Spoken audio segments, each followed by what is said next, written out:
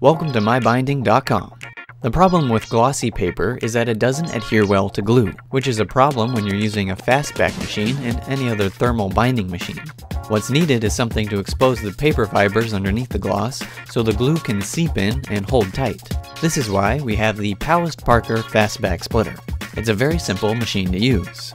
There are only 5 different settings to adjust in order to get the perfect ruffled edges.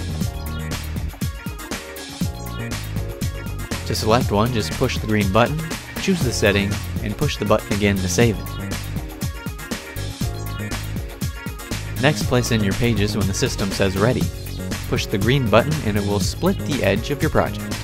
It also has a pre-jog feature to make sure the pages are laying flat when the machine clamps down. Of course, you can turn this off too. This is a real-time example. It takes about 15 seconds to complete a cycle. This is what unsplit paper looks like. And here's the split side. Also keep in mind that for this demo I'm only using normal printer paper, but it makes the point still. So now whether you're using Fastback's unique glue strips or even any other thermal binding covers, your glossy pages will hold like any other. At the bottom of the machine is a filter to catch all the fine dust created by the splitting process. Keep an eye out on this from time to time for when it will need to be replaced. And at the top is a metal cylinder.